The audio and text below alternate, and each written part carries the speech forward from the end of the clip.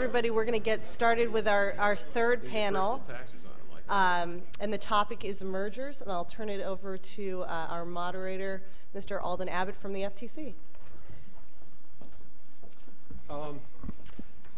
Thank you so much. Having been duly warned about the quality of work of us in the bureaucracy, the C+ work, perhaps since the distinguished members of this panel belong to those agencies which merit a C+, perhaps if they work very hard, we may be able to pull it up to a B-, but we'll see.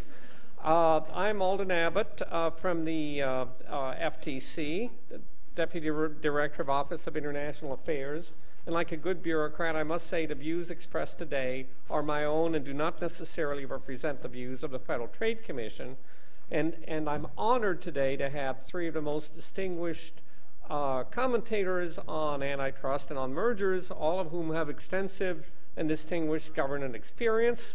We're going to start out with a presentation by John Baker, who's he's professor of law at American University, former chief economist at the FTC, also has been involved, also spent time, Justice Department?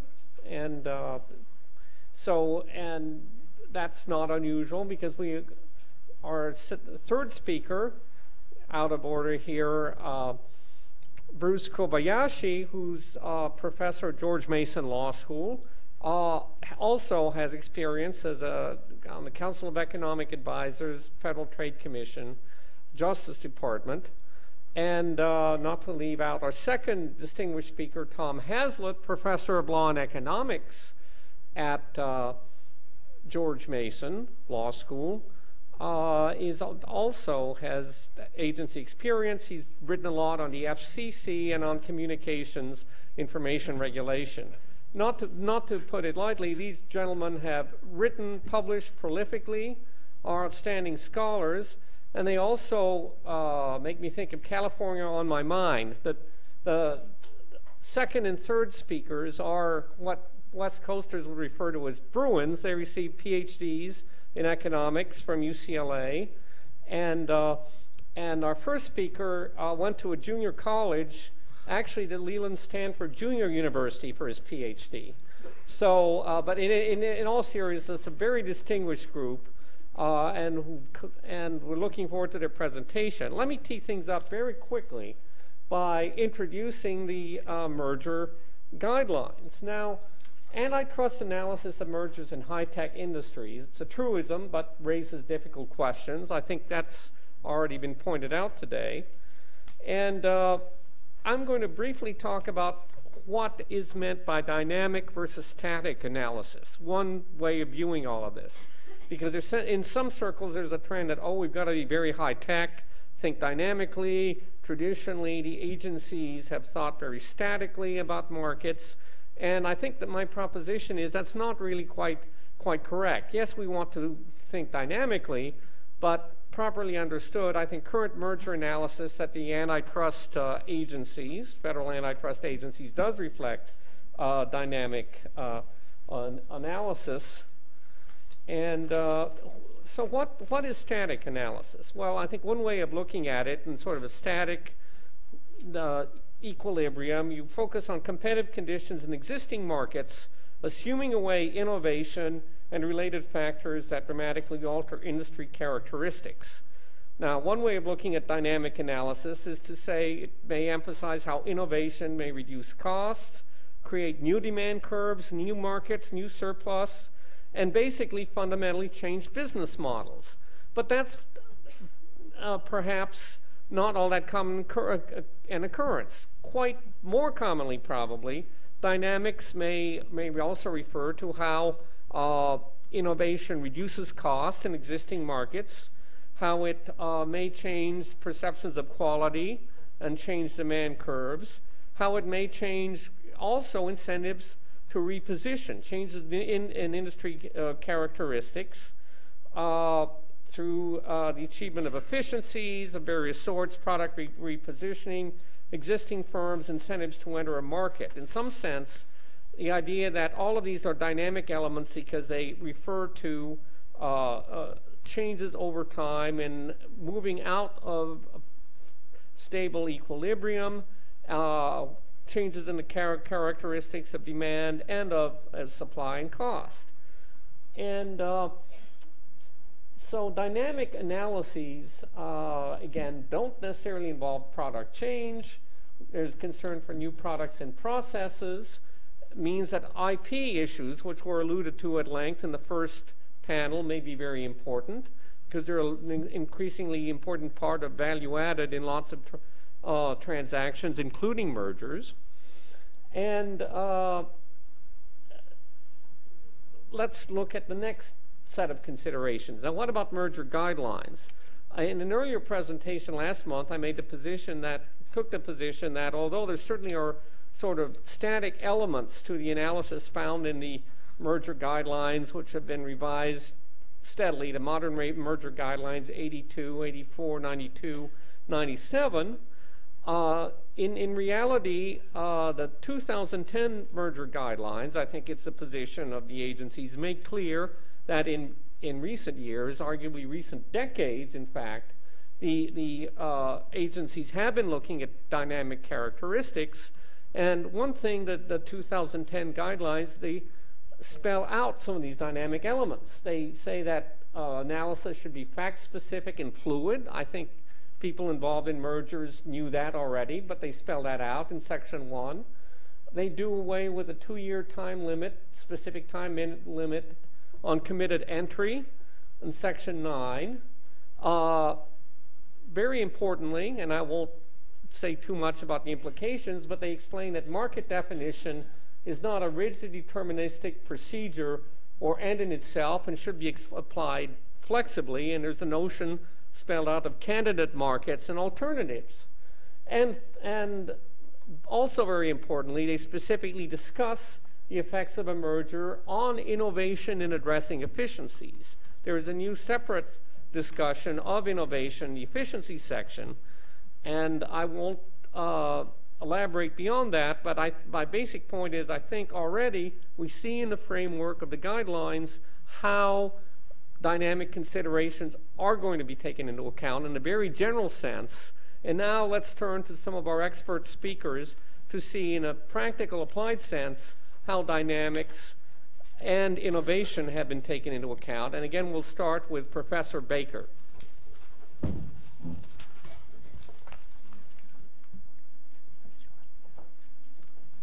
Thank you, Alden, and good afternoon, everyone. I believe I was on a panel at a law review symposium here a while back, maybe a decade ago, and I want to thank the law review for inviting me back after that performance. I have some slides, which I hope someone will put up while I start to talk. I'd like to begin with some historical context about antitrust and innovation. Around 1980, it was hard to know what to say about the relationship between antitrust and innovation. There was a theoretical controversy about whether competition favored innovation. That was a view associated with Kenneth Arrow, or whether monopoly favored innovation, which was associated with Joseph Schumpeter. The empirical literature seemed to show that moderately concentrated industries were the most innovative, not highly concentrated markets or unconcentrated markets, but it was called an inverted U. And neither theory nor empirics circa 1980 offered a clear resolution of the controversy of the relationship between market structure and innovation. So many antitrust commentators reserved judgment about whether antitrust, which protects competition, is in fact good for innovation. Now, 30 years later, the landscape has changed. Economic theory now recognizes a number of important mechanisms relating competition and innovation, and I'm going to mention 4, which will show up on a slide whenever we get around to it. 2 that encourage innovation and 2 that discourage it. So, do I do something yet? Someone will tell me. First, competition in innovation itself. Oh, okay, that's good. Let's see what we get. That's not what I wanted to do. Let's see. Okay, now how do I advance the slide here? Someone have a theory? No, that wasn't it. Ah, there we go. Okay. All right, here we go. So, I got it. Okay. So, I'm beating you, Keith. Are you still here? He has to learn about Google, and I got this one first. First, competition in innovation itself. That is, competition to develop new products or processes unambiguously encourages innovation. And second, a firm that's facing competition in products today. Now we're not shifting competition to innovation, but competition in products.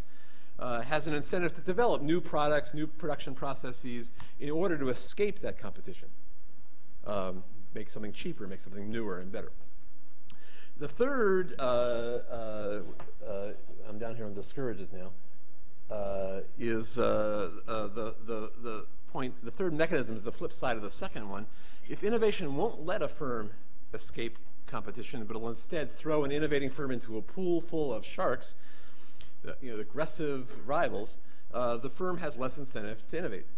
And the fourth mechanism, which is the preemption incentive, is a corollary of that last one.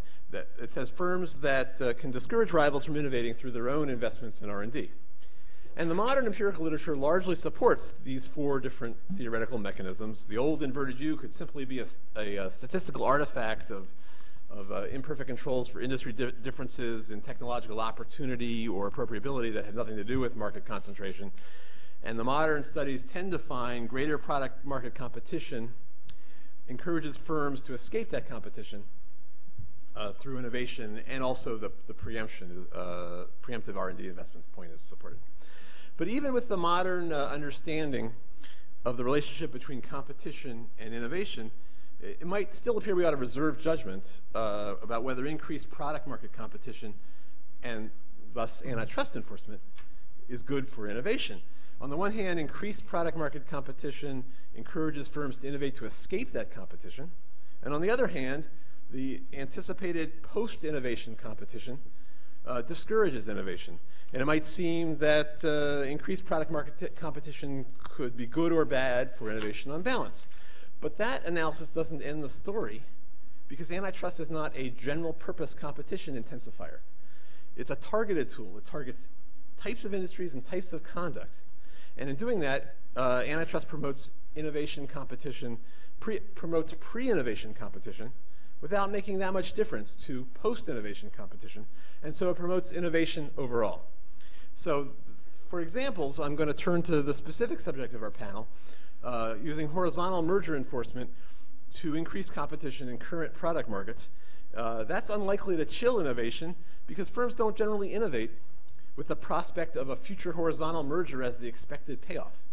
If you told startups or innovators they could not merge with their horizontal rivals, they'd still likely have the ability to merge with a firm that produces complements or license a new idea at an early stage to a horizontal rival, because antitrust is more hospitable to those kinds of transactions. And if a later horizontal merger were proposed and it would generate substantial efficiencies, antitrust enforcement would take that into account too. The two recent mergers I'm going to talk about in a little bit of detail show that a focus on dynamic competition, innovation, and the possibility of unknown future rivals does not mean antitrust should give high-tech firms a free pass. We need antitrust because of innovation, and we need product competition and innovation competition in order to foster innovation. So that's the big theme. And then in the remainder of my time, I want to talk about two mergers. Oops, wrong direction. Two recent government merger reviews and show how competition policy protected innovation incentives in each. Both involved concurrent reviews by the Justice Department and the Federal Communications Commission, and I worked on both for the FCC, so I'm going to emphasize the FCC's analysis in what I have to say. And I ought to add, since I gave it that setup, that I'm just expressing my personal views and not those of the Federal Communications Commission. So the first line of the slide sketches a stylized version of the Comcast NBCU transaction, NBC Universal. It describes the transaction as a vertical merger between a video distributor, which is Comcast, and a content provider. And it highlights one competitive effects concern, namely input foreclosure. Now, the transaction is really more complicated than that. It also had a horizontal component. It was technically a joint venture. There were additional competitive effects concerns, but I'm putting all of that aside because this is we'll start with the input foreclosure issue, and that'll get us to the innovation or the high-tech changing industry aspect of the deal. So the input foreclosure concern was that Comcast would harm MVPD rivals, multi-channel video programming distribution rivals, within its cable footprint through exclusionary strategies that mainly involve NBC's marquee cable networks, which were highly valued by subscribers. The rivals within the Comcast footprint might include, for example, Dish, DirecTV, Verizon, cable overbuilders. Might vary at different locations. Those are the MVPDs that we're talking about. And exclusion here ought to be understood broadly. Rivals might be excluded if Comcast withheld programming, either permanently or temporarily. But they would also be excluded if Comcast simply raised the price it charged for NBC content.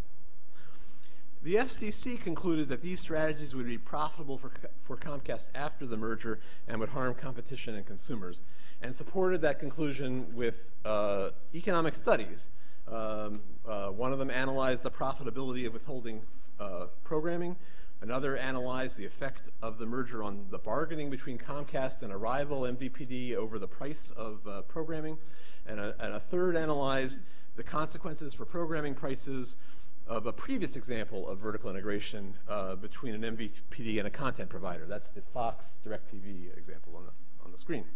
And these analyses accounted for efficiencies arising from vertical integration, including the elimination of double marginalization. Now, the innovation issue in the merger review involved the possibility of future competition from online video distributors. That's the OVD on the screen. Online video distributors that are not MVPDs. So these OVDs might include, for example, Hulu, Netflix, Google TV, and iTunes, but it could also be other firms that we have not heard of or have not yet been invented. There's a great deal of uncertainty today as to which OVD business models and which firms would succeed. The FCC viewed the OVDs primarily as potential rivals, though they are to some extent rivals already. And the FCC concluded that if Comcast would exclude MVPDs, it would have if it could exclude MVPDs through input foreclosure, the Verizon or Dish or those firms, they would have a similar ability and similar incentive to hinder the development of OVD competition through input foreclosure by withholding NBCU programming or charging a high price for it, again, harming competition and consumers. So to protect future online video distribution competition without prejudging what business models would succeed, the FCC, by its decision, and then the DOJ simultaneously and in a coordinated way through a consent settlement, adopted conditions to ensure that the OVDs would retain non-discriminatory access to NBCU programming. So most importantly, if an OVD enters into an arrangement to distribute content that was created by NBC's peers, like a programming deal with CBS or Disney or could be many others, content has to make comparable programming available on non-discriminatory terms, and all this is enforced through a baseball-style arbitration. So my final slide here is about the AT&T T-Mobile transaction, and my discussion here is based upon the FCC's staff report. The proposed merger involved 2 of the 4 retail mobile wireless service providers that have spectrum and towers in most of the hundreds of geographic markets nationwide that cover collectively more than 90% of the US population. You can think of national market shares as averages across all local markets, sort of roughly kind of what it's like in the typical market. The top four firms, AT&T, T-Mobile, Verizon, and Sprint, accounted for 87% of subscribers and revenues nationally. The deal would have combined a firm with a 30% national share and a firm with an 11% share. So the transaction would have increased concentration in an already concentrated market. We don't have to work out the HHIs to see that. T-Mobile was a disruptive competitive force in pricing and more to the point for this discussion, also in innovation. For example, it was the first provider to deploy a technology for high-speed wireless service aggressively through its network. That's the HSPA Plus technology. And it caused AT&T to accelerate its own deployment. It was also a founding member of the alliance that helped bring Android handsets to the market and was the first provider to offer an Android smartphone. So the FCC's extensive staff analysis, which I can barely do justice to in a quick summary, explains the loss of a disruptive rival in concentrated markets as a recipe for coordinated effects. Verizon and Sprint would likely go along. Verizon would almost surely do better by coordinating than competing aggressively, and Sprint could also experience higher costs of expansion because of the potential for exclusionary conduct involving backhaul, handsets, and roaming. And the staff was also concerned with unilateral effects. The loss of an independent T-Mobile brand as an alternative for AT&T's customers would likely lock in more customers to AT&T, making AT&T's residual demand less elastic and leading it to raise price unilaterally. And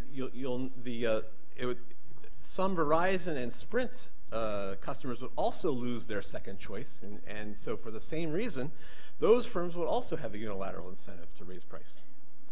Entry and repositioning by small rivals, regional providers, Clearwire or Light Squared, the universe of the firms that people talk about, would not solve these competitive problems, according to the FCC staff.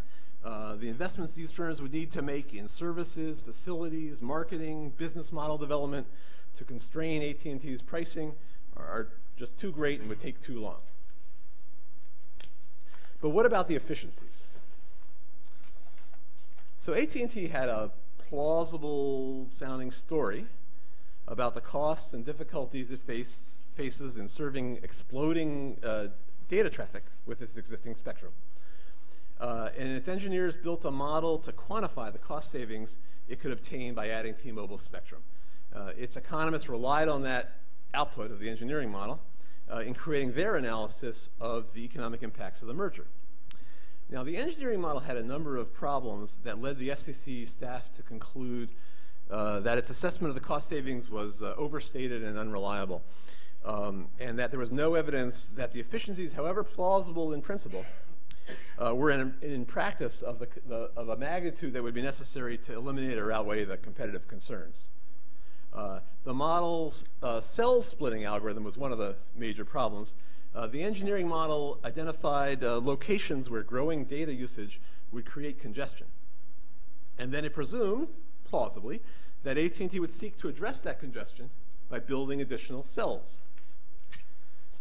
But the model was specified in a way that assured that most of the cell splits that would be needed wouldn't actually take place in the specific sector locations where the congestion was occurring.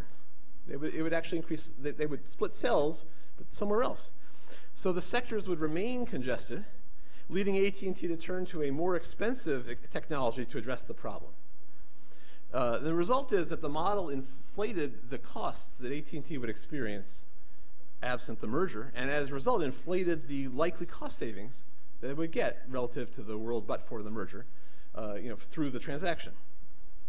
So when the FCC corrected this problem and some, but not all, of the other problems it identified, it found that AT&T's own economic model of the effects of the merger no longer predicted a price decrease, which was the claim, but instead would predict a price increase.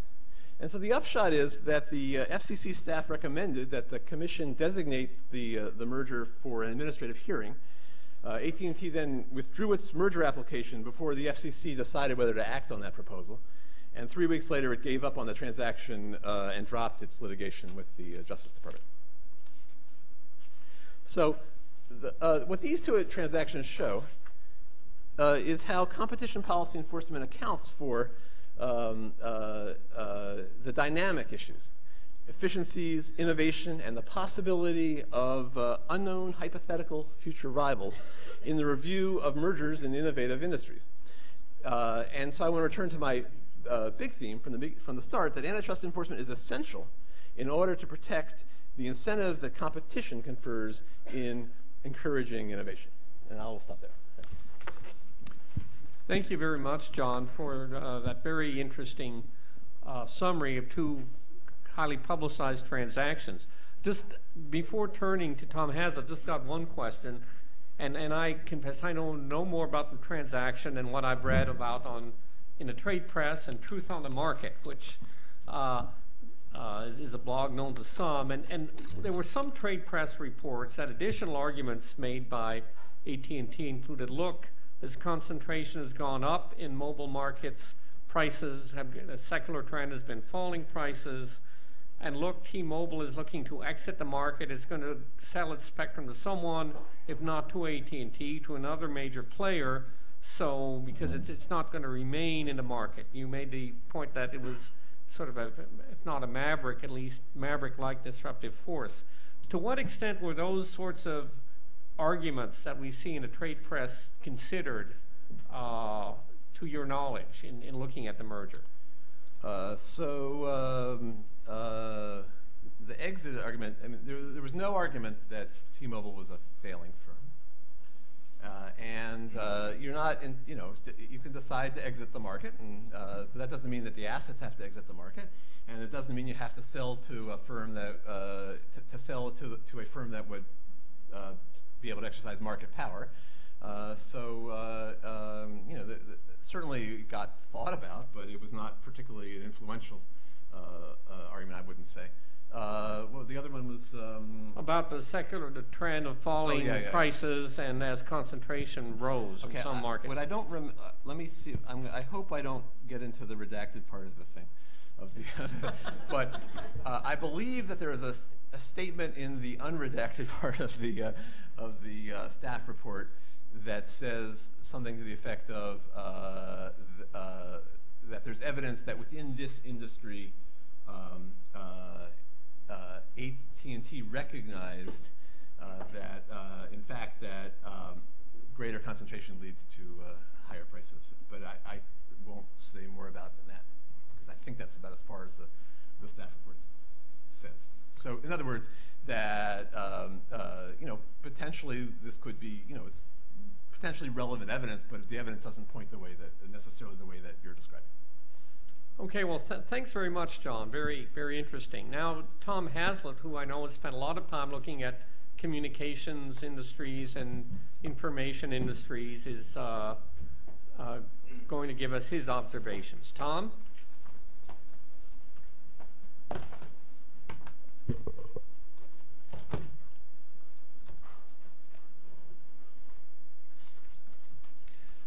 Thank you. I have no PowerPoint. So if I sweat heavily, I've tried to go cold turkey just off the PowerPoint completely now. You may have to take me off on a stretcher. Anyway, it's nice to be invited here, and I appreciate being on this distinguished panel. And following Professor Kovacic, which is a difficult task, being sandwiched between Kovacic, who's like the Bette Midler of competition policy. Everything sounds interesting, exciting, and melodious. And then Bruce Kobayashi, who might be the Darth Vader of competition policy. Yeah, it's depressing just to think that he's going to go next. Anyway, I've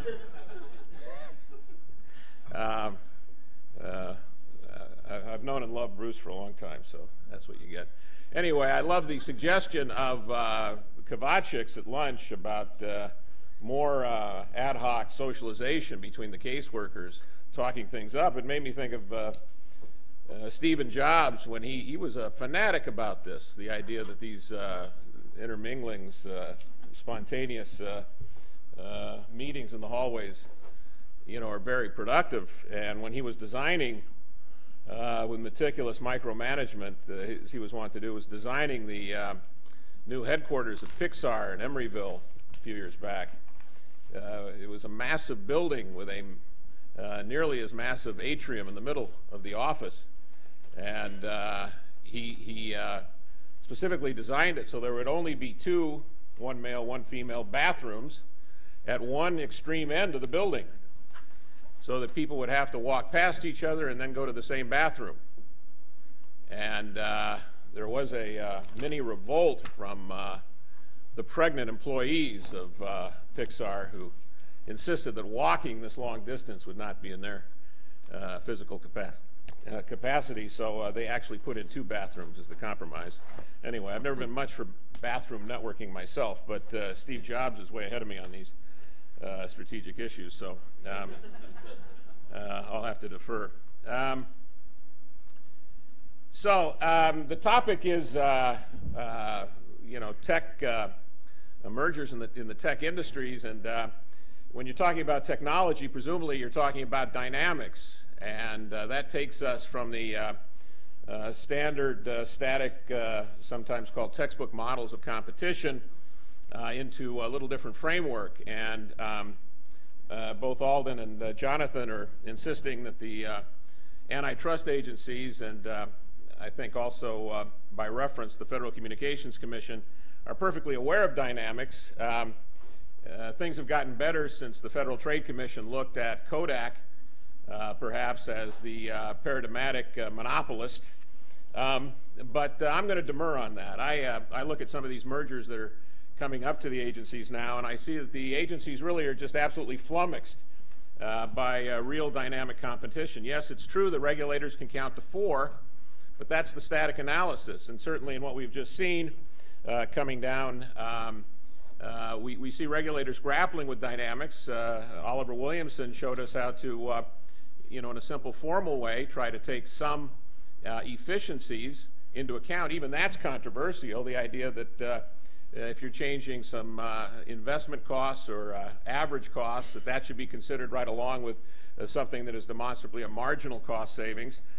Even that is controversial, which shows you, I think, how stuck in the static model the analysis is. It's absolutely essential to encourage to these industries that investment, that innovation, and creative destruction be allowed and encouraged, to be supported with public policy. So all of the things that come up in mergers that are really interesting really are about dynamics. So a couple of examples might get to what I'm talking about. So in 2007, we had two satellite radio firms announce a merger, XM and Sirius.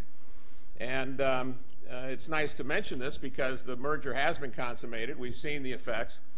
The merger was strongly opposed by the terrestrial radio broadcasting industry. That alone provided a factual basis on which the agencies should have been able to see some dynamic efficiencies for allowing this merger to go through. By the way, it was a 2-to-1 merger, not a 4-to-3, a 2-to-1. Two satellite radio companies merging to become one satellite radio company. And yet it was certainly, without question, efficient for that to happen. And that evidence was adduced in a number of ways, but the agencies had real trouble with it. Now you say, well, they approved it. Well, it took 13 months for the Department of Justice to approve it. And how did they approve it? Well, they approved it by saying that the XM and Sirius were in different markets. This was the lead argument. XM and Sirius primarily marketed their services through automobile companies, where you buy a new car and you get satellite radio service, and that these contracts went some number of years, 3 to 5 years. I'm doing this from memory. But because these contracts were quote-unquote long-term contracts, that the companies really didn't compete against each other in the short-term time frame of 3 years or so that the antitrust analysis was aimed for. I couldn't believe that this was the rationale. The merger should have gone through, but to say that they don't compete because they're not in the same market is, it's a punchline to a joke if you're telling somebody who's not an antitrust lawyer. Antitrust lawyers think this is a very sophisticated argument. And in fact, I'm sure that the Department of Justice was proud of itself for getting enough into the case that they understood that these contracts with the automakers were important, and they were showing off a little of their industry knowledge by saying that this was the basis on which they were going to allow the merger to go forward. The real reason, of course, for the merger is that there are a lot of dynamics in the industry. The industry is broadly construed much past satellite radio. Certainly terrestrial radio is a competitor, and MP3s and internet radio, and many other forms of, including now HD radio, many other forms of audio competition. So that was just too difficult to deal with. It took 13 months. By the way, that didn't get the merger done. It took another 4 months, 4.5 or so, for the Federal Communications to consider this, and they extracted a pound of flesh and some merger conditions that actually took capacity out of XM Sirius to subtract some of their market power, their alleged market power, and gave it to a private equity firm that had convinced the chairman of the FCC that they should be allowed to compete with part of the capacity of XM Sirius with XM Sirius. And so that deal was done, and the company before too long was in bankruptcy reorganization. I call it bankruptcy. They called it being saved by John Malone, the entrepreneur from the cable industry. Those in the industry say the only thing worse than going into bankruptcy is to be saved by bankruptcy from John Malone. At any rate, they had what is politely called a restructuring of equity and debt, and they're still there, they're still operating, and they're still competing. But they were a 2-to-1 merger, according to many who were opposed to it, and it was all about dynamics and allowing some efficiencies to go into the market. Now, talk a little bit about, and I've got probably about 4 minutes, talk about the AT&T T-Mobile, which is the big, certainly the big ticket item. This is fascinating for some of us because here you have the intersection between spectrum policy, which is, to put it mildly, overly conservative and tends to starve the industry of needed inputs, the mobile industry, and antitrust policy. To go back a few years, the United States was doing its typical regulatory lag thing between 1994 and 2005, essentially, 2006. And during that entire long decade where there was no new spectrum allocation, despite the incredible growth of wireless telephony, U.S. mergers engaged in a merger wave. And in 2004, you had Singular acquire AT&T Wireless, a company that's now called AT&T. And you had, in 2005, Sprint acquire Nextel. As soon as those mergers were consummated, both companies undertook very ambitious upgrades of their networks from what's called 2G, second generation, narrowband data services, to 3G, third generation, broadband data services. And the mergers, in fact, did convey capacity, no matter what the cost models at the FCC proved about cell splitting. The fact was that as soon as that extra spectrum came to those firms, they upgraded their national networks, and a 3G competition broke out. The United States, despite never putting out those 3G licenses that, by the way, went out in the European countries in 2000, 2001, today, because of liberal policies and because of the merger wave, we actually have higher 3G penetration in the United States today than our major European competitors. Now, this was in some ways an unfortunate way to plug the gap that was created by the regulators, but it was the way that actually worked in the market. And then you fast forward now to the transition to 4G, and the same thing is happening. By the FCC's own numerous pronouncements, studies, reports, and even the attack, the report that was put out on the merger and move to block it, the FCC maintains that companies need more spectrum to expand. And in fact, the argument they have against the AT&T T-Mobile merger is it tends to take away spectrum from some smaller competitors. Well, the same argument works for AT&T itself. It needs more spectrum to expand. And so the real arguments put forward were too cute by half by the FCC. If they had gotten to court, they would have been in trouble. I don't believe that they were terribly compelling, but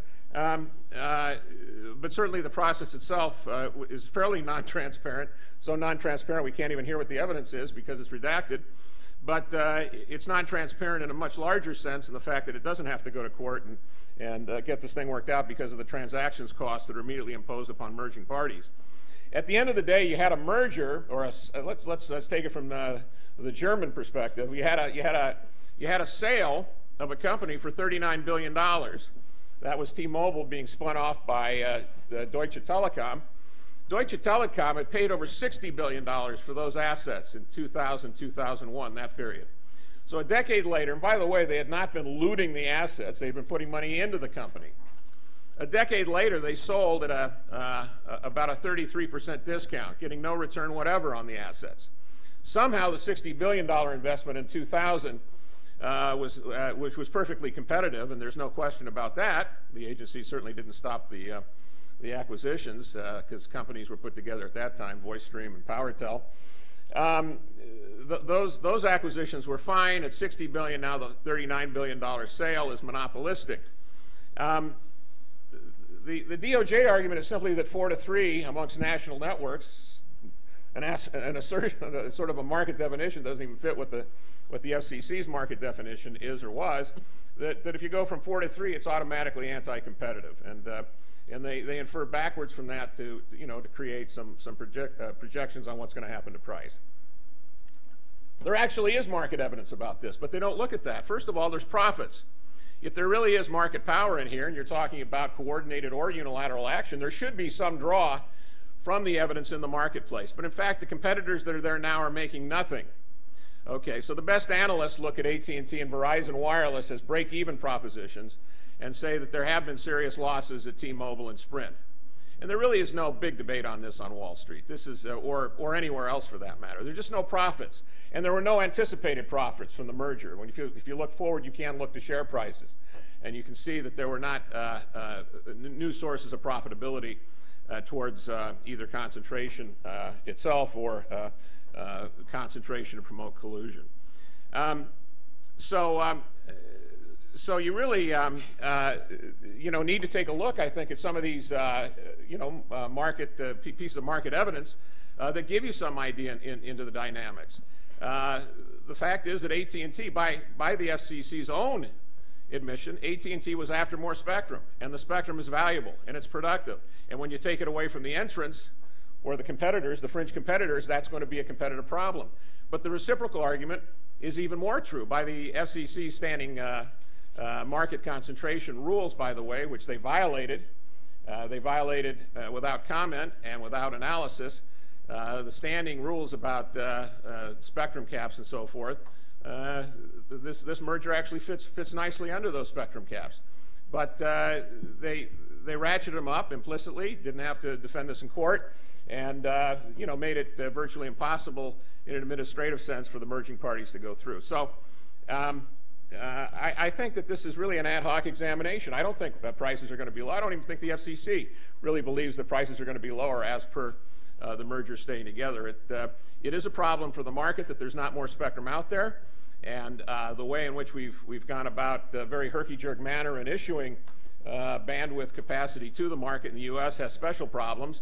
We fragment the rights in a way that is almost phenomenal to believe. Other countries around the world might have 5 licenses, 10 licenses. We have over 55,000 licenses in the market that are aggregated into what the Department of Justice says is only 4 national networks. So the FCC number is about 56,000. The true number is 4, according to the Department of Justice. So yeah, it takes a lot of transactions cost to get all that stuff put together in useful ways, and the networks are competing to try to do that. One to the other. Prices are falling even as concentration increases, and now there is this problem. The transition to 4G is going to take more bandwidth, and the companies are striving to get it. The regulators, we could say scrambling, but scrambling in the regulatory world is different than scrambling in the private sector. So scrambling means we hope to get something out in 5 years.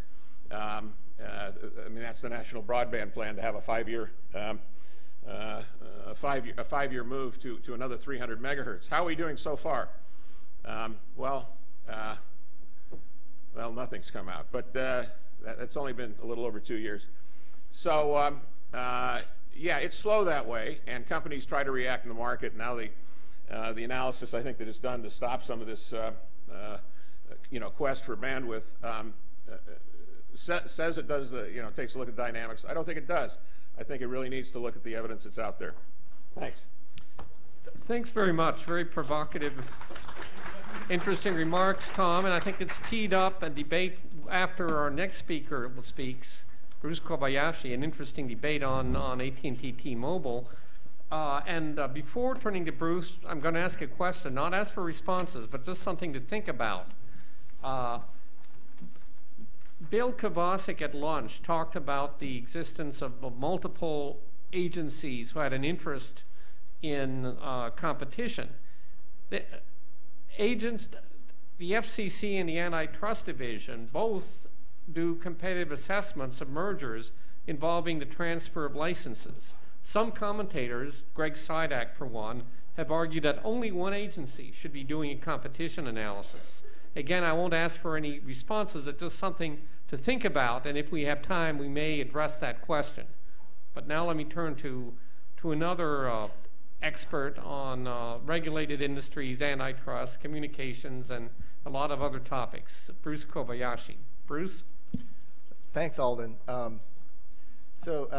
Jim Cooper called me on Monday and said one of my co-author, Luke Frobe, had bagged out, so would I do a panel on mergers? And I said, I haven't thought about mergers in 25 years. And the reason is when I first got to the Justice Department as a staff economist, one of the first things they put me on was a boxed beef merger. It was ConAgra Swift. And we took the plant tour. And I actually have hunted. When I was younger, I had, field butchered animals myself. And I became a vegetarian for a long time after that plant tour. And mergers make my head hurt. And merger analysis, I worked at the Sentencing Commission, and Alden misspoke, I never was at the CA, I was at the U.S. Sentencing Commission. And it was an interesting thing, because they produced these. These are actually guidelines, unlike the horizontal merger guidelines. So, and there's no theory, so we're not applying optimal penalties a la Becker or anything in these things. It was a pure empirical approach. It was the wisdom of judges in 94 or 96 federal districts, and we just sort of ran regressions and imposed sort of mean and a small variation around the mean. And you look at it, and so, you're thinking, I forgot my wallet today and I have to go out to dinner. Where should I get some money? I asked Hazlett, and he said, no, I'm not going to give you any money. You never pay me back.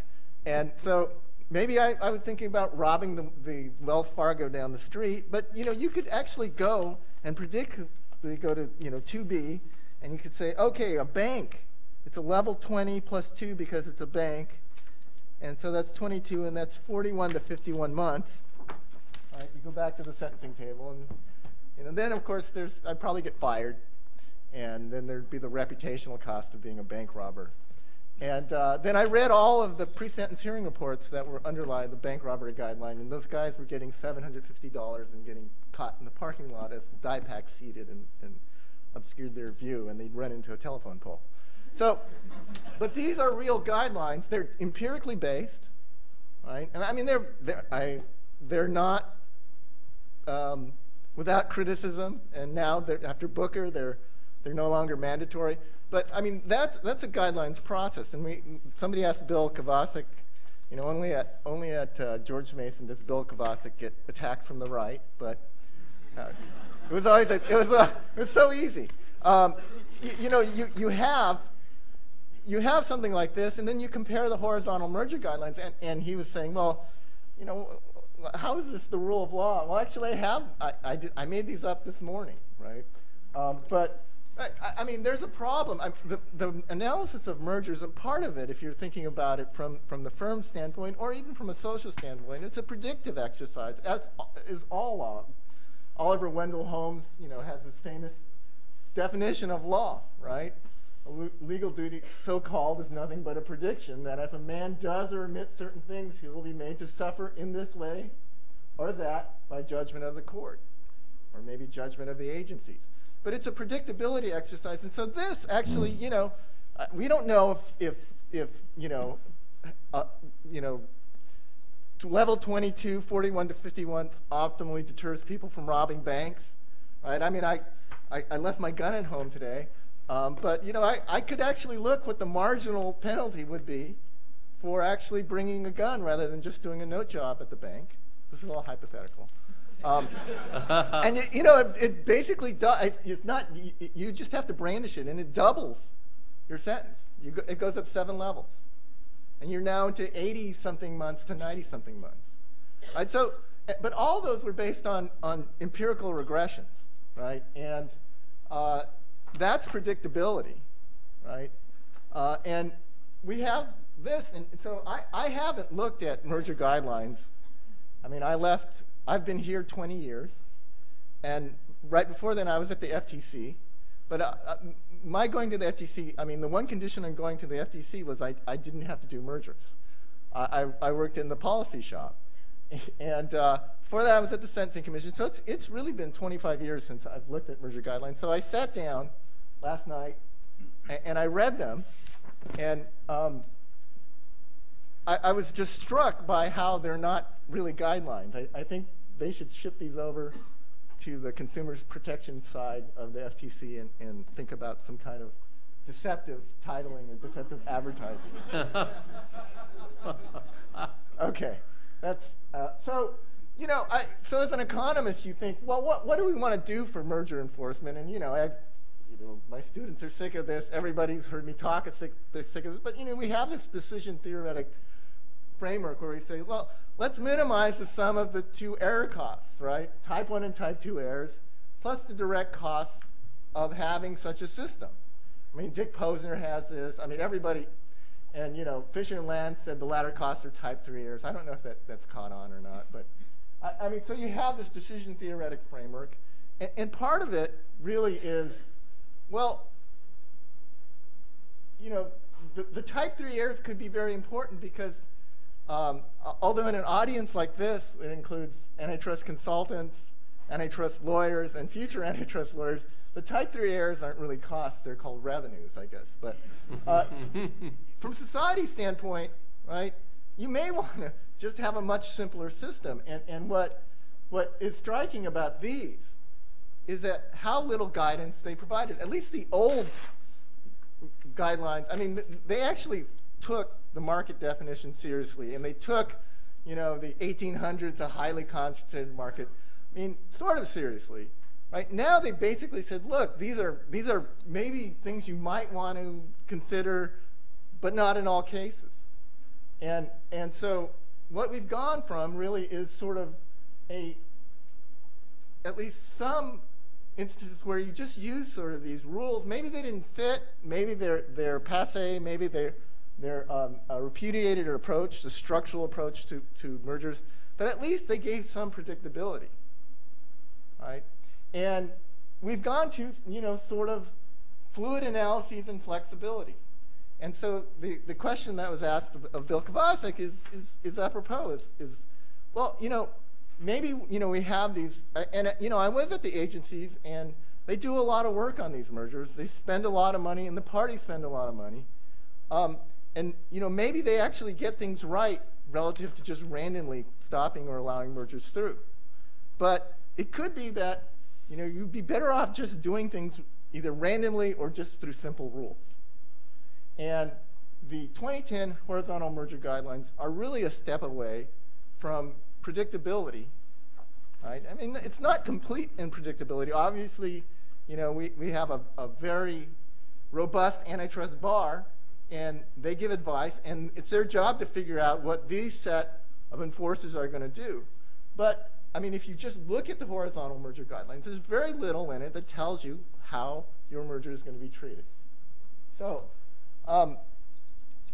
you know, I'd probably prefer the old merger guidelines, even though I'm not a structuralist, right?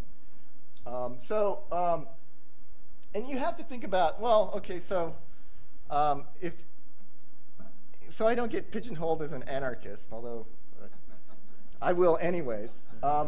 You have to think about when merger analysis through the agencies work well, right? And I'll give, you know, John Baker some props here, because you know, Staples Office Depot, I am now convinced that, you know, I mean, when I first heard that they were having a product market that included office superstores, well, you can go buy pens at, all kinds of places. I thought that was ludicrous. But what they did was, at least at the staff level, did a difference in difference analysis, right? And it really showed that, if a Best Buy or a Walmart came in, right, really didn't have much effect on price. But when there was entry by a head-to-head, Office Depot, Staples, that was sort of the most, that's where you had the most impact on prices. And so it turns out, sort of like the Sentencing Commission, right, it's an empirical-based approach. If you can find natural experiments and data that are on point, then actually the agencies probably could actually usefully conduct antitrust policy and make decisions that are going to be rational. And as long as the parties have the same information, they should predict what's going to happen. All right, so I could be wrong. And in this case, it changed my mind based on the empirics. How about dynamic innovation mergers? Well, the problem is, and John talked about, sort of the Schumpeter arrow. In fact, I got that from his article, and the inverted U relationship. But it's not a relationship that you can apply in a specific case, right? And so, maybe it says, well, maybe we don't want to do a structural model, right? Because it's going to get things wrong, right? There's not a lot of empirical evidence about what the next thing is. I mean, I was in my class last night, and my IP class, and I said, I was talking about, I was at a big conference room at Wiley, Ryan, and Fielding for a board meeting, and Jim Wallace was talking about, the NTP BlackBerry case that he was counsel for NTP, and he was saying how it paid for all this, this very lavish conference room on K Street. And I remember that it was during the Obama administration, so it wasn't that long ago. And I remember all the angst about what would happen if NTP got an injunction and shut down RIM, right? Stock price of RIM today is $16 and change. At its peak in 2008, I believe, it was $150 a share. And I asked my class, I said, who has a BlackBerry?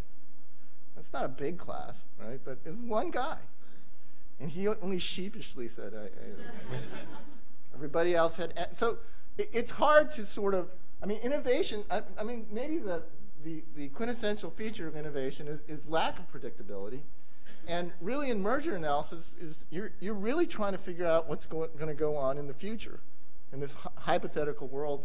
And if you don't have something that tells you empirically, we don't have much theory, it's hard to figure out how you're going to do this in a predictable manner. Now, one issue is that, in cases where the sort of dynamic innovation effects are positively correlated with the static ones, you could just go on business as usual and it'll be right. But, there is this notion that, a lot of times appropriability is necessary for innovation, so the innovation dynamic story is negatively correlated with the short-term static story, and then you get it wrong. And unless you come up with some more ideas about how to determine which one applies in a given case, right, you're going to have trouble doing this analysis in a rational way. Right? And so that's really the challenge. Tom said, I'm going to be depressing you. Well, I don't know. I don't know if that's depressing. That's just the challenge, right? It's the same kind of challenge that we face in Section 2, right? Determining whether or not, this exclusive territory, use of exclusive territories by some firm is pro or anti-competitive. It's hard to tell. Predatory pricing, it's always the same thing. But we're always faced with these issues where, in theory and in evidence, we're short in being able to do this on a case-by-case basis, ex ante. So the agencies get them, and they spend lots of money, and the parties spend lots of money doing it. So the type 3 error cost is very high. Dan Crane's here. I was at a terrific conference this last weekend in New York, and Dan had this point about efficiencies. See, I actually even cited you, Dan. I didn't even know you were going to be here. so I wasn't going to plagiarize. But, I mean, efficiencies are sort of a funny thing because my colleague Tim Muir said, well, yeah, I mean, they're only mentioned in a pretextual manner in inframarginal cases, right? When you figure out what's going on, then you say, oh, yeah, well, if they're going to let the merger through, then you say, oh, well, then there's these efficiencies. If not, they're dubious. And in innovation markets, really, that's going to be, in a lot of cases, the central issue. I mean, in the true innovation mergers, right? The Schumpeterian competitions, it's not what the structure is or what the prices are in the short term. It's going to be what's in the long term. And as Dan pointed out in his talk, right, the 2010 horizontal merger guidelines, I mean, efficiency claims won't be considered if they are vague, speculative, or otherwise cannot be verified. And then you go look at research and development. They're potentially substantial, but are generally less susceptible to verification, right? And so if you take Section 10 seriously, let's just throw them out. And that's not a new thing. It's not a post-Chicago thing. Here's Bork, right? I mean, this is just should we do the Williamson trade-off? Bork said no, right? Because he said you can't do it. Posner was a little bit more optimistic. He said, look, I said back then, and I still believe it, I think that there should be no general defense of efficiency. And the reason is that, all we have in these cases is going to be basically speculation flavored by hope. And that's really no way to make a rational decision. So maybe we raise the thresholds as the 2010 horizontal merger guidelines do, apply a safe harbor, and big mergers that would have been efficient, those are going to be our type 1 errors. Less concentrated industry mergers that are anti-competitive, those are going to be our type 2 errors, and let's just save a lot of money. So I guess that's the depressing thing. It brings us back to the Bill Baxter era of antitrust, where the antitrust bar shrunk. You go to the spring meeting, it's really depressing. All right, so John and Tom talked about AT&T T-Mobile. Actually, I think this, of course, is not from the FCC or the DOJ. This is the ad, one of the ads from AT&T. And historically, falling prices after mergers. Yeah, of course, this is voice. I mean, nobody uses voice anymore, right? But yeah, I mean, so I think that's what you were referring to with respect to prices. Except, this doesn't tell us anything, right? Because this isn't difference in difference estimates, right? So you could just combine and say, you know what? This line would have been, like this, right?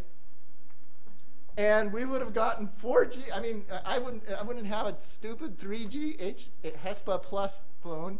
I'd have a 4G LTE phone right now, right? And so, the real issue when you're trying to actually get good evidence about what the effect of the merger is you have to say, compared to what, right? You have to figure out a baseline, and then you have to sort of figure out, okay, what's the marginal effect of the merger? So just because you see innovation or you see prices falling, they could have fell faster, or they could have increased innovation at a higher rate. So that's really the problem we have. I mean, the Staples Office Depot had, a difference in difference econometric estimation, which allowed us to sort of, at least through this natural experiment of, you had lots of geographic markets, and some of them had entry by Office Depot into Staples markets, and you got to see what happened. And you said, well, we infer that, what the merger will do, will just reverse that, and that'll be sort of a proxy for the effect of the merger. Here we don't have this. We don't even have this after the merger occurs. Right? We don't have any natural, randomly assigned experiment, randomly assigned data. I mean, maybe you could think of something where, we have a big wheel in the Assistant Attorney General's office, and you spin it, and it comes up on the 00. Well, just let that one go, right? And then, we could use the data. But I mean, in a serious sense, what we want to do is really do a lot more of these retrospectives, both on mergers that were challenged and not challenged, and maybe at the margin. And the FTC has done some of that. So, but you have to encourage that, because otherwise we're just going to be working in, the state of no knowledge, right?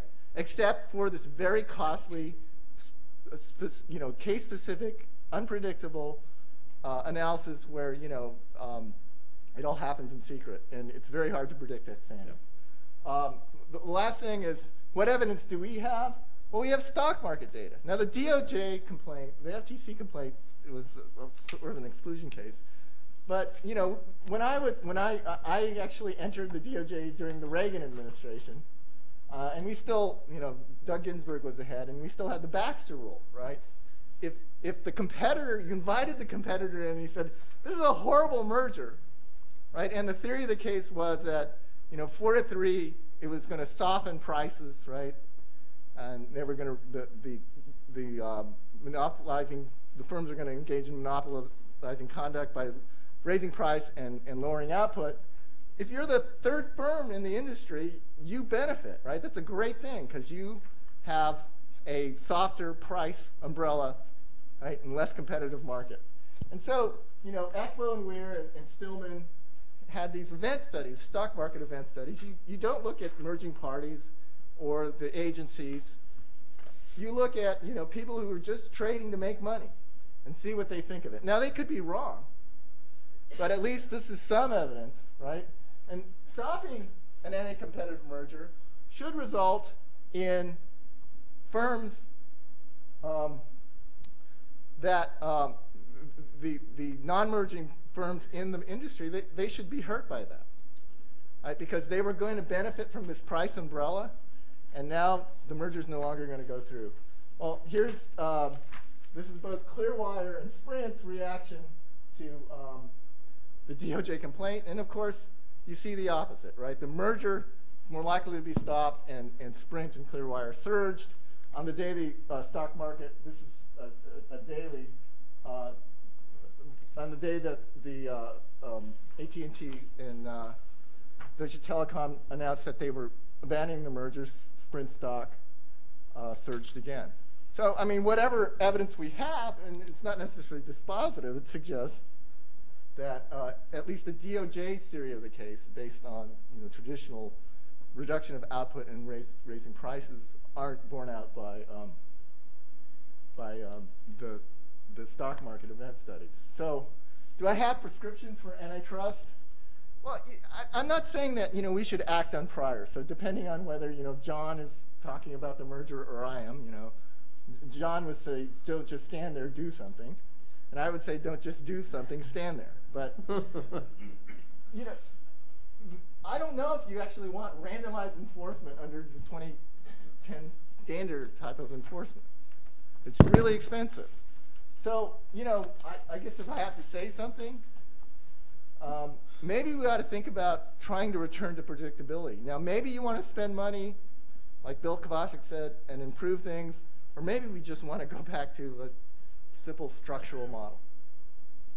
I know it's sort of seems backwards, but at least it'd be more predictable.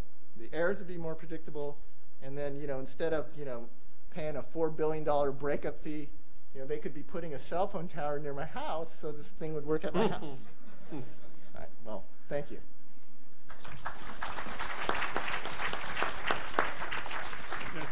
Thanks, Bruce. Before turning, I will allow John to appear at a rebuttal since he was outnumbered 2-1 here on AT&T T-Mobile. But before turning that, I noticed that Bruce said that merger policy is speculation flavored by hope. And I'd remind people that when Pandora opened her box, the one thing which remained and did not escape was hope. Now, interestingly, one more minor comment, the trying to predict effects. Dennis Carlton, who in the last administration spent some time as chief economist in the antitrust division, argued for more ex-ante agency merger effects predictions combined with specific ex-post retrospectives to see if the agencies had gotten their prediction right. So at least it suggests some interest in saying how can we really determine, and this raises the broader issue. There's some critics out there who said there's no way of really measuring the efficacy of merger policy, and to the extent it will be able to use or not empirical tools to think more systematically about that, including ex ante and ex post predictions, perhaps that's something to be thought about. Given, however, the fact that this is, in opportunity cost terms, very costly and also prone to errors of various sorts, it may not be the ultimate solution, but it just to show great minds think alike. I think Dennis Carlton, a few other commentators have talked about the need to measure the how accurate the agencies have been. Now let me turn to you, John, on AT&T T-Mobile and get your comments. Thank you. I think I have a choice of whether to fuss with Tom or whether to fuss with Bruce. But Bruce was actually said nice things about Staples and actually read one of my articles, so I think I'm going to mostly talk about Tom.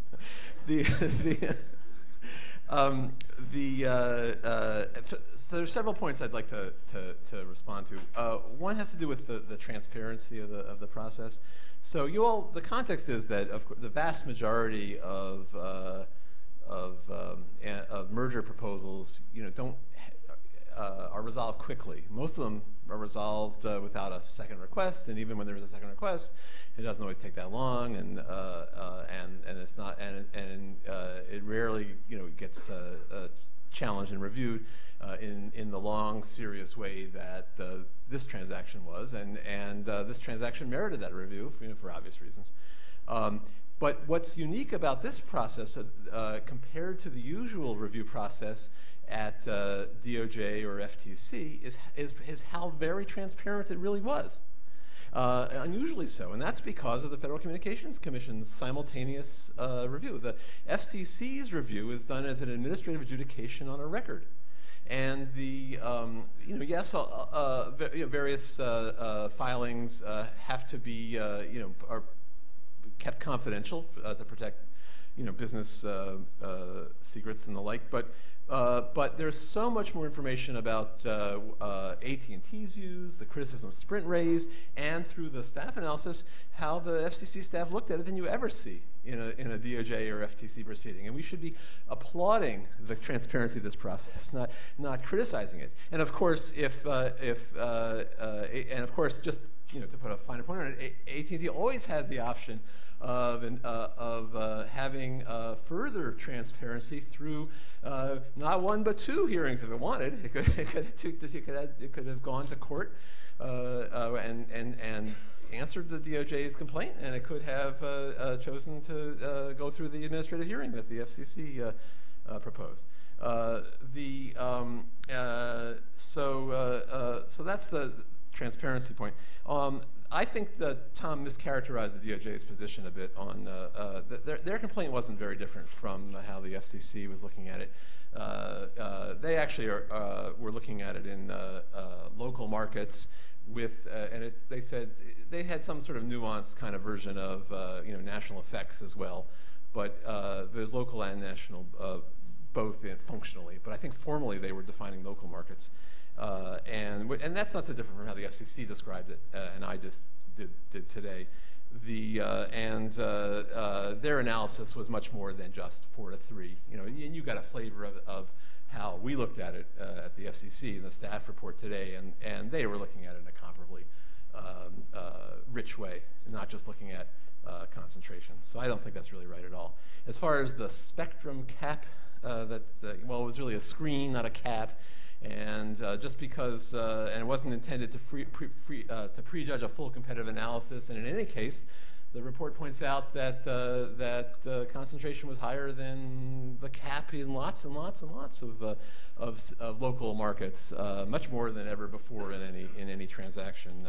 But if you want to force the FCC to rely on the cap and look only to market concentration, I think you'd find a support from Bruce, who wants to go back to look at just concentration because it's so predictable. So maybe there's something to that approach. As far as the AT&T absolutely, Tom sort of said, talked about AT&T needing the spectrum to deploy LTE, and the FCC staff report claims otherwise. So you can, it says that the standalone AT&T has sufficient spectrum for LTE deployment. So there's an argument on the facts there. And it also said that AT&T was planning a robust rollout of LTE prior to the announcement of the merger. So, and And that's all in the unredacted discussion. And then I also wanted to say something briefly about the what Bruce was arguing about the event studies, and Bruce was really he was conflating two arguments there. Making two arguments together. One was that we ought to be cautious we ought to be concerned on a merger when rivals object was part of it. And then there's also that there's information in the reaction of the stock market that's valuable potentially in evaluating the consequences. What I wanted to do is actually read a footnote from the FCC's staff report that mostly addresses the first of these, the what can you infer from the positions of parties, but at the very end it makes a comment relevant to the second. So I'll stop after I read this. So, if the merger would result in lessened competition and lead to higher prices, Sprint and other rivals to the merging firms might appear to benefit financially, and for that reason not have an incentive to take the position that many, including Sprint, have advocated, that the FCC should decline to approve it. We do not make that inference any more than we would infer that the merger allows AT&T to exercise market power from the fact that AT&T proposed it and would profit if that's the result. Sprint and other rivals could have incentives to oppose the transaction even if they thought it would lead to higher prices. They might, for example, not expect to benefit on net from an anti-competitive increase in price because the merged firm would take actions that would raise their costs or otherwise exclude them, as Sprint has argued in this proceeding. Or they might expect that their opposition would make it more likely that the Commission would ultimately approve the transaction with conditions such as asset divestitures that would favor them, which parenthetically is also a response on the event study issue. AT&T, in turn, may have proposed the transaction out of the expectation of achieving market power that would harm consumers, the expectation of achieving pro-competitive efficiencies that would benefit consumers, or the expectation of achieving financial benefits or cost savings that would accrue to shareholders but not consumers. Hence, we cannot make a judgment as to motive without first analyzing the likely competitive outcome based on the facts in our record. Like any fact finder, we must rely on information obtained from interested parties, review that information, any omissions with care, and test its credibility, as we've sought to do here. We also note that our record contains information from a wide range of industry participants unavailable to any firm individually, to the extent our protective orders keep it from firm executives, and then I might add, and not available to the stock market as well. For that reason, we may be in a better position to learn about competitive conditions than any firm individually. And I think I'll stop there. Okay, I know we could continue debating this back and forth for a while, but before turning to the audience, and I want to give you time to questions. And anybody have any very, very quick reaction? On the complaint, the Baxter rule, I just mentioned that. I mean, I'm not relying on just the pure motive of Sprint. I mean, they actively opposed the transaction as soon as it was announced. But I mean, there's lots of work on information markets, and in some sense, the stock market is just an information market. And so we're not just relying on, I hope I didn't conflate the 2 points, we're not just relying on Sprint's motives. I mean, we're talking about what people in the market traded Sprint as.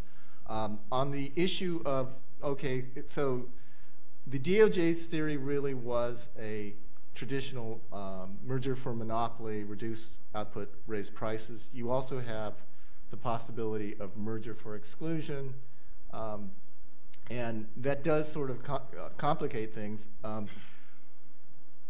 On the whole, you know, my only point is that we have sort of the very fact-intensive, expensive way of doing it, you know, which we don't have very good theory or, you know, evidence. It's all very speculative. So is the market, but it is at least some evidence that we have in real time about what, you know, a bunch of, I mean, it's the wisdom of the crowds thinks about what's going to happen. And just based on the DOJ theory, it looks inconsistent with their theory. If you want to go to an exclusion theory, you'd probably have to also look at explain Verizon, which didn't move it much at all, and it's a more complex issue. Josh Wright, my colleague, has written about a lot of this on Truth on the Market, if you want to look at it. There's a good discussion. It's not dispositive, but it is what information we have. I'm not advocating going back to structural rules. I'm just saying, you know, might be the lesser of two evils. I have another plan for antitrust, but no. Well, let me. Can I say something? Oh, sure, very quickly. Yeah, just on Bruce. Bruce said that he had actually killed butchered animals. So, Bruce, I can kill a butchered animal. Anyway. I said kill and butchered. You said you killed a butchered animal. I wrote it down. Is this on tape? Putting it in your personnel file. So Jonathan says that the spectrum screen at the FCC was actually a real problem for the merging parties. Well, it was because in a non-transparent way, the FCC actually switched the screen. The last time they stated a screen explicitly and made some argument for it, there was a 1/3 spectrum screen saying you couldn't merge to get more than 1/3 of the available spectrum. The FCC was clearly on record in the National Broadband Plan and ever since saying there's 547 megahertz in the market for mobile. So you divide that by 3 and you see where this merger goes out in 734 local markets, which is where the local market analysis was, and you get virtually nothing that's over the screen. Now the FCC does say a lot's over the cap because they lowered the cap, and they did it a little bit. They sort of backed in that in an earlier merger, and they don't explain why. And you know, I mean, if this is transparent, then we got real problems. It doesn't go to court. It doesn't get oversight.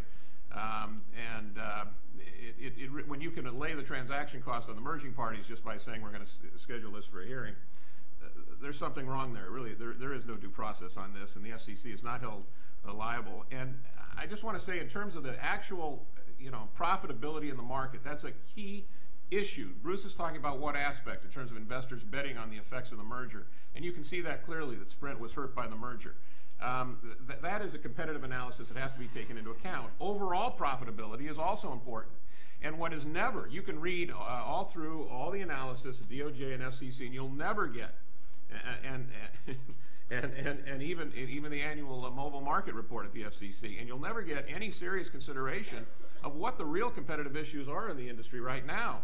Okay, all the carriers are having a tough time making zero, as high as zero return, because the profit stream has gone out to the mobile ecosystems created by companies like Apple. And there is a real problem of appropriating returns by the carriers.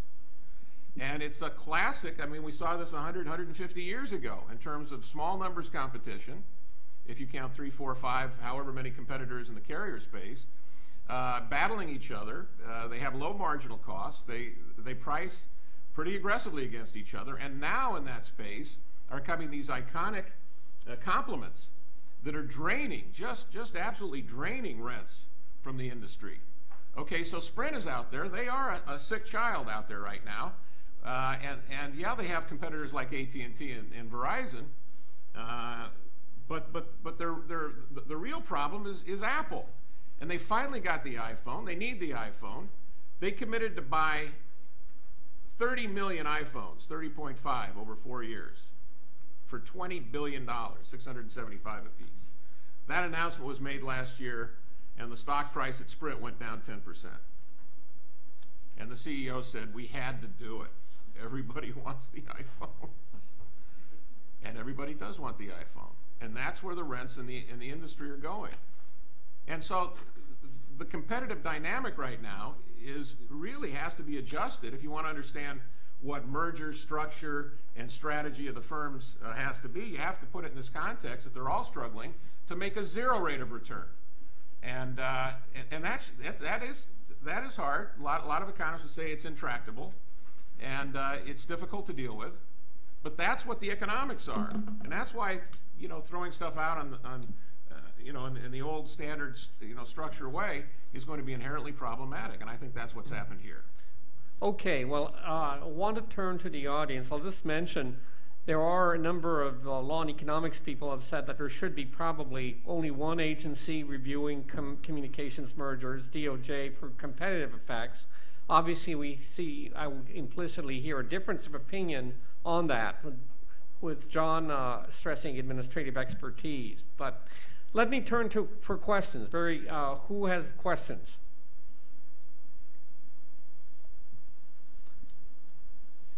Yes, ma'am. Microphone, please.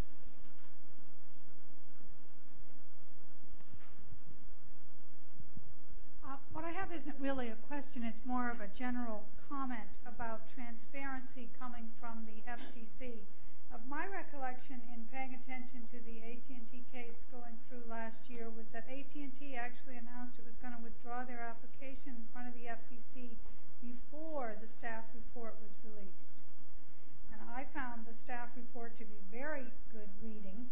It was kind of bold, actually, and I appreciated the guidance that the staff review shared with everybody who watches telecom mergers.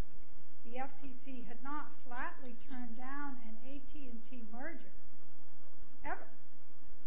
Broke them up in the Department of Justice broke up AT&T in circa 1983. We then all watched the recombination of AT&T, the change of the cellular duopoly from the landline and a host of non-wireline carriers up into this growing sized carriers, the FCC never looking at one of these many domino type mergers and saying, no, you can't have it. The FCC was always, we'll fix it, you can't have those particular assets, but you can merge. And this felt like the staff report was important and a good step for transparency. Okay, questions, comments, additional questions or comments? Okay, well let me ask then, what about the argument, briefly, John and Tom and Bruce, that there should be all competition analysis should be carried out by the two federal antitrust agencies, and that an independent agency, that is apart from the FTC, of course, should not be carrying out competition type analyses. Bruce, I suspect, I'll finish with John, but Bruce or Tom, you want to comment? I think last time I was in this room was for an LAC event when Jim Miller's, I don't know what anniversary it was. It was a large one, but one of the papers they had was Bob Tolson, Richard Higgins, and Bill Shugart talking about the benefits of competition between the agencies.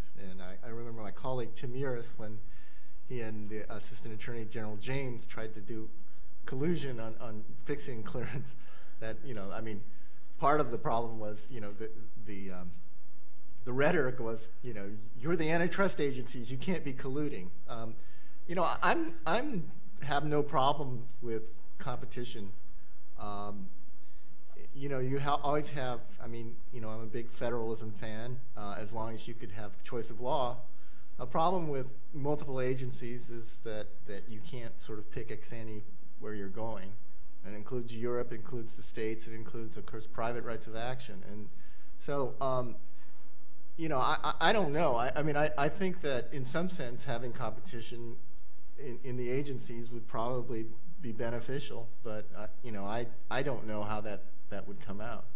I would probably want to do a natural experiment, but I think that is going to be made moot by the fact that you're having all these other jurisdictions and you have global competition. So it's not just FTC DOJ, but they're in competition with the EU and all kinds of other jurisdictions. And so I think that question is sort of no longer that big of an issue. I think really you're having multiple jurisdictions who regulate antitrust transactions through antitrust, and I think we really want to think about sort of all of these overlapping regimes in a more systematic way.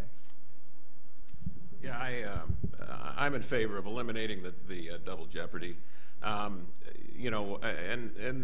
says that there is more transparency if you have the FCC doing things and putting stuff out for public comment and releasing some documentation. That's true, but that on some of these things, for example, the staff report, I don't, okay, you can call it transparency. It's a one shot. It was a free shot. It was a free shot to put it out gratuitously after the die was cast and there's no kickback on it. So that's like not getting to cross-examine the witness.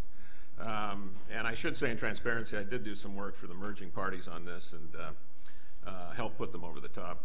But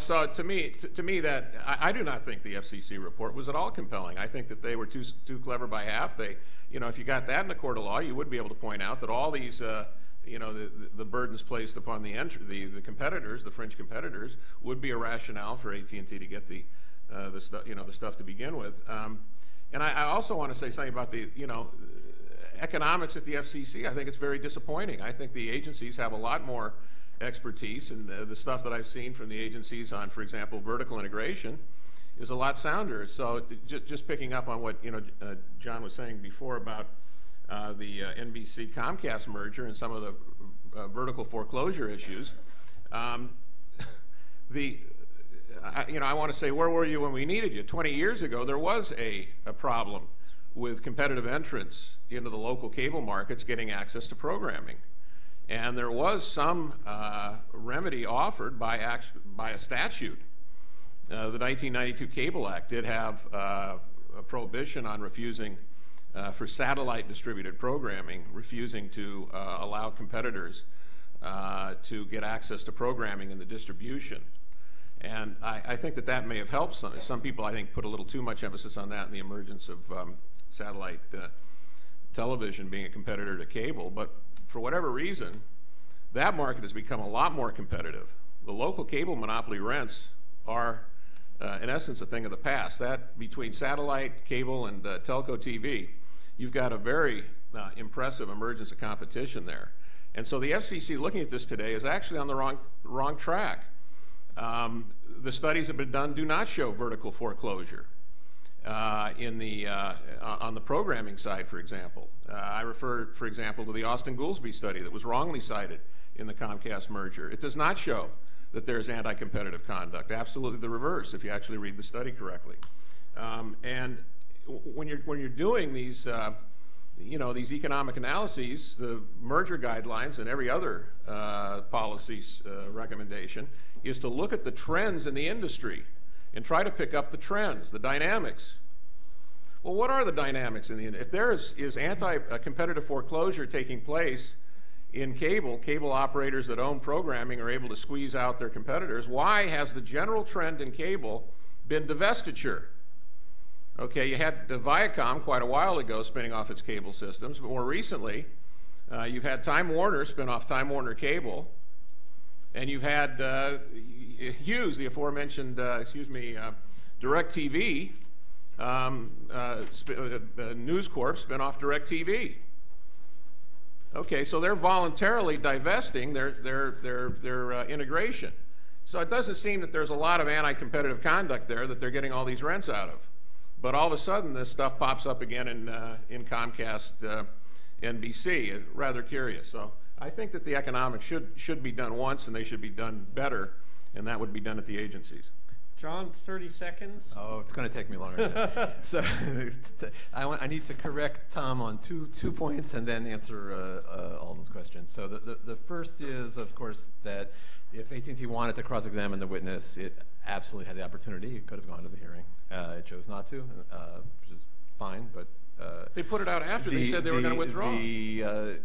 It's still they had the trial with DOJ. They could have pursued.